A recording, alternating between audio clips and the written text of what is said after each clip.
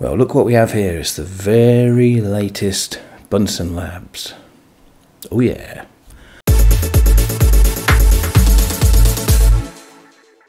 Boy oh boy, does this look polished. There's nothing I like better than a decent, well polished open box distro. I'm a big fan of open box. Can't configure it myself, so I really appreciate it when the people who are doing the distribution that I'm using do a really good job of it. And this of course is the natural successor to the legendary Crunch Bang Linux. This is Bunsenlabs and I'm running it in the live session. I could install from here because most of the tricks that it has up its sleeve, at least initial ones, are during the install, where it offers you new software to install. You go through a questionnaire. Do you want this? Do you want this? Do you want this? Do you want this? And you know what? It's brilliant. It covers all your bases at the point of install, and that's really good. But I'm not going to be installing it on this machine. I'm just running it live here for the purposes of having a look at it again. Alright, so this is what you get when you boot up the live system. You get welcome screen. This live operating system allows you to test Bunsenlabs without making any changes to your computer's hard drive. Among other things, it can be used to check hardware compatibility, your network connection, monitor, keyboard, etc., to perform system recovery, or to work anonymously on a public computer. So it's geared just as much as a live system as an installable one. Keyboard shortcuts for some common applications are listed on the desktop. Boop, there you go. Super is also called the Windows key, because that's what's printed on it. Right click the desktop to access the system menu, or use the keyboard shortcut shown. Main menu is just Windows. Bingo, there it is. Or you just right click and you'll get it. On the live session, your username is user and your password is live. You already have sudo permissions. Now I know this because I've installed OBS Studio so that I could record this video. So, what can I say? What can I say about it? It's Debian based. I tell you what, let's show you.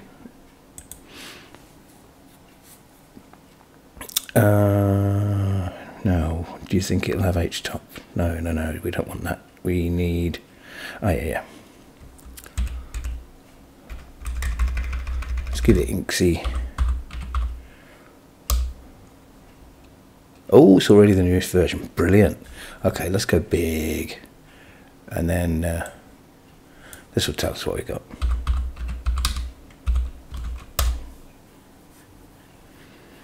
Okay, so this is telling you a lot about my machine, but it's also saying what it is. It's the Debian base. It's kernel 510020 AMD 64 x86 64 bits. OpenBox 361. Debian 11 Bullseye.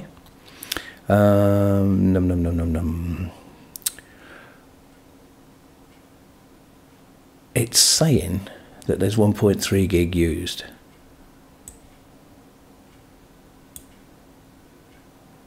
Yep, that's probably about right. Now that is massively high. Or is it? This is a live system. This is not installed, so the whole thing is in RAM. Okay, and we're also screencasting. So yeah, that is not a true indicator of the performance of this system once installed. And anyway, 1.3 gig. If you take off what is being used, let's see if we've got htop on there. We have. So what is using all of the memory? OBS is using shed load.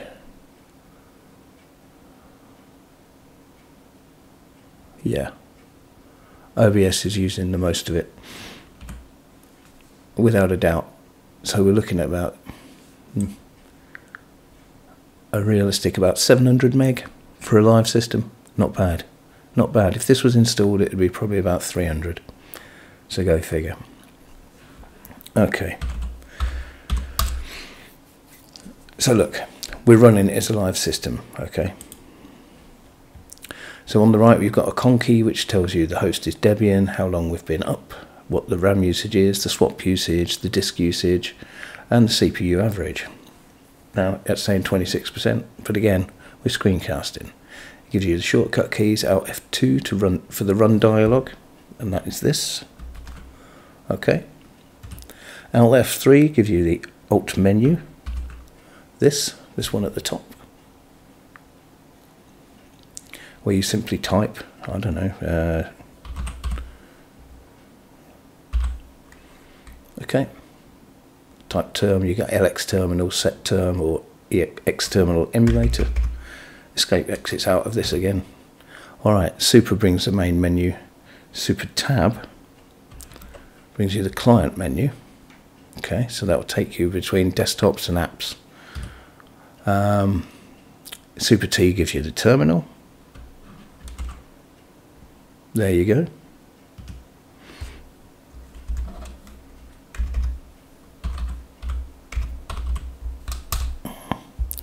Super W gives you the web browser, which I would imagine is Firefox ESR. Here we go. Yeah, it takes a little bit longer to boot. Again, like I say, running in live mode. Super F for the file manager. Boom. What is it? PC Manifem? I would imagine it is. Tsuna. I like the theming. Do you like the theming? I think it's pretty good. Super E is the editor. Whatever the editor is. Genie. Okay. Super M, the media player. VLC. And again, beautifully themed. Very dark theme, but nice. Super V, volume control. Okay. And there you see the mic. Hey! That's good, it's reassuring. It's telling me that the levels are good. Super H for the task manager. Okay, so it's H-top. Super L to lock screen, Super X to log out, and print screen for a screenshot.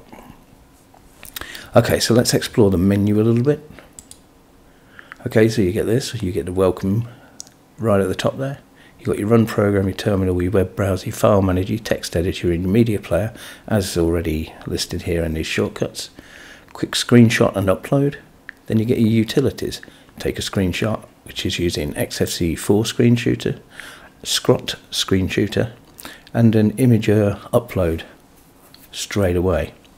You've got the Blob themes manager. Right. Blob, Bunsenlabs open box. Yeah, Blob. So you can save or restore settings for all of this stuff. I'm not going to do anything with this because it's a live system and there'd be no point. Okay, SSH. You can do your SSH server, install the open SSH server. So you can install the open SSH server, or you can edit this server user config. You've got your remote desktop. You can install the viewer. Now this is the thing that it's inherited from Bunsenlabs. A lot of the menu entries are to install the software. They're not actually for the software. They give you a direct link to install it, and once installed, they'll be listed there without saying install, and it won't install them every time. It will be just there on an installed system. So again, you've got the places thing. So this will just take you to various places around your file system. Your normal home stuff, documents, downloads, music, pictures, templates, videos, etc. You can also go to the bin folder, config, .config. So these are all the hidden places that you can go to. And what is this? This is my video that I'm recording now.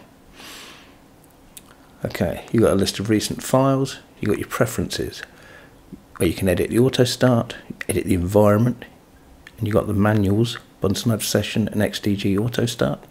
You've got your open box stuff, JG menu, your keybinds, compositor, conky, edit your conkeys.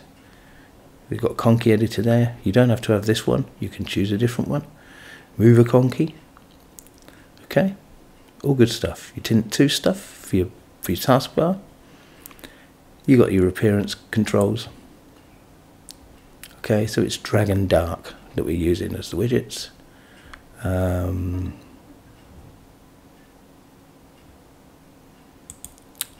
colours, the icon themes, etc. Papyrus, Bunsen, dark black. Mouse cursor is DMZ. The font is what?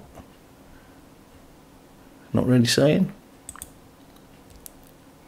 Okay. Where were we? Yeah, preferences, blah blah blah blah blah. Appearance. Reload GTK. Font configuration. Your wallpapers. Okay. You got some of the old ones here. Bunsenlabs Fever Room. Let's apply that one. Good grief. I'm not sure I like that. There's the lithium ones. Yeti. That's a little bit too cold. So yeah, this is Bunsenlabs Beryllium. They're all named after gases or elements or something. I'm not a scientist. I do not understand this stuff. Okay, your notifications, you can choose to configure how they appear or don't. You've got your power management, you've got your D menu stuff here, your GM run stuff, AR&R screen layout editor, and the manual for it. Under your system, you've got a quick system info. There's your INCSI there. Printers, you can install printing support. There's your task manager H top. Install favorite packages, Synaptic Package Manager. So, okay. I like this dark theme. It's really, really dark. So yeah, let's see what the repos are. Literally, the Bunsenlabs own repo, and Debian Bullseye security and everything, and it's all instantly main contrib and non-free. So if you're a free software fan, if you like everything to be completely FSF compliant, forget it, because you've got not free as in freedom stuff, should we say, but it's good for functionality. All right, okay. Then you've got your help and resources. Loads and loads of information for all the parts of the system, even Debian, the background system, absolutely everything. Really, really good, very thorough, and everything is covered.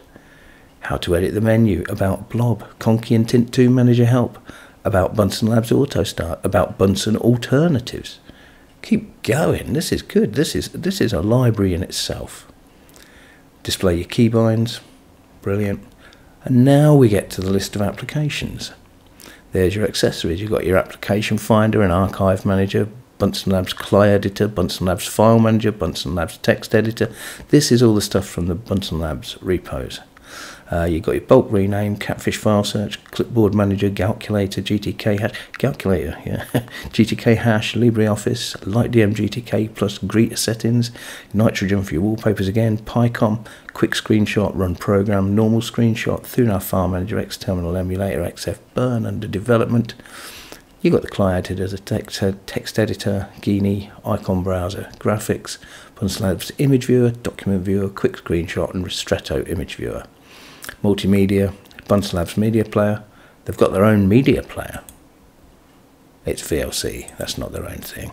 Hey. Got me excited for a minute there. OBS Studio I installed. You've got the PN mixer, you've got Pavu control, VLC media player. Why? Why is that listed twice then? Perhaps I installed it as well with OBS. I know it comes in. Crazy. Yeah, feel where I was. Blah blah blah. Internet, advanced network configuration, FileZilla, Firefox ESR, HexChat, transmission, your BitTorrent client, X web browser. Nice. Okay, you got your document viewer, LibreOffice, LibreOffice Calc, LibreOffice Writer. You can install extras if you need. Under the settings, you got all this stuff again. And under system, you got GDebi, You've got your conky stuff, Gigolo, GM Rungy, Parted, H-Top. These two essential, quite honestly. JG menu, Light GM, GTK Plus, Greeter settings, LX terminal, Synaptic, essential as well. System profiler and benchmark, Thunite file manager, Tint 2 and X terminal emulator. Then you've got your lock screen and your exit dialogues. So this is your Bunsenlabs. It's an open box system using Conky and the Tint 2 and the D menu along the top, and of course the typical open box right click menu there. Loads and loads of Bunsenlabs goodness. It's gorgeous, absolutely gorgeous. Can't really say any more. If you like this sort of thing, fill your boots. This is the new one.